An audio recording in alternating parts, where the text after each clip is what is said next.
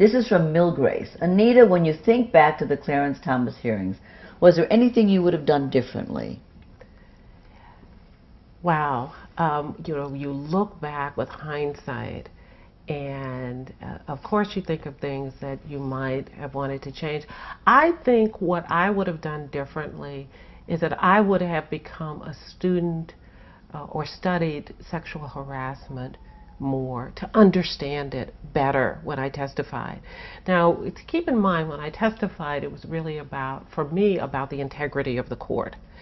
My testimony was about whether or not Clarence Thomas was the right person to sit in final judgment on issues of race and gender and inequality issues that sexual harassment is a part of. But I think I might have felt less isolated had I understood a little bit more about sexual harassment.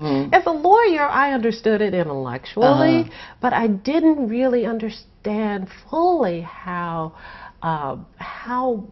awful it is to some people and how it impairs people's ability to work in the workplace.